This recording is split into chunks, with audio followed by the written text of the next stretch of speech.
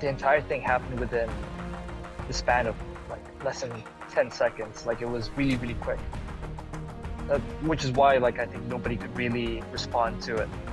Um, like in my recollection of what happened, I was in my chair and I think I was resting at that point, but I was belted in, and you could start feeling that the airplane was entering some kind of turbulence. So the plane starts shaking, and at that point, like I just know that okay, well I'm just gonna like huddle in, but like it kept getting worse and worse and worse. Going on, and thankfully I'm finishing to get these things, and if you can see quite on the vein just dropped, and it was extremely surreal experience. I remember vividly object behind me that realised how the severity of this. There was a poor lady with an awful connection. But it was incredibly scary experience.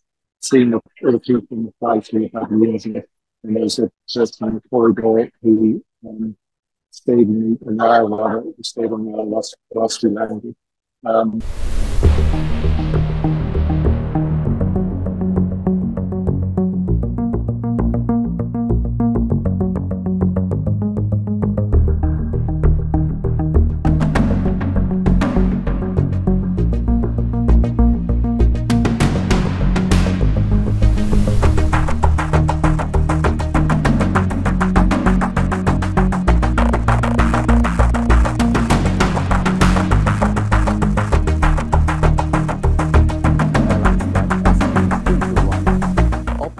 From London Heathrow to Singapore encountered sudden extreme turbulence over the Irrawaddy Basin at an altitude of 37,000 feet. The flight had 211 passengers and 18 crew members. The pilot declared a medical emergency and diverted the Boeing 777-300ER aircraft to Bangkok, landing at 3:45 p.m. local time. We are deeply saddened by this incident. It has resulted in one confirmed fatality and multiple injuries.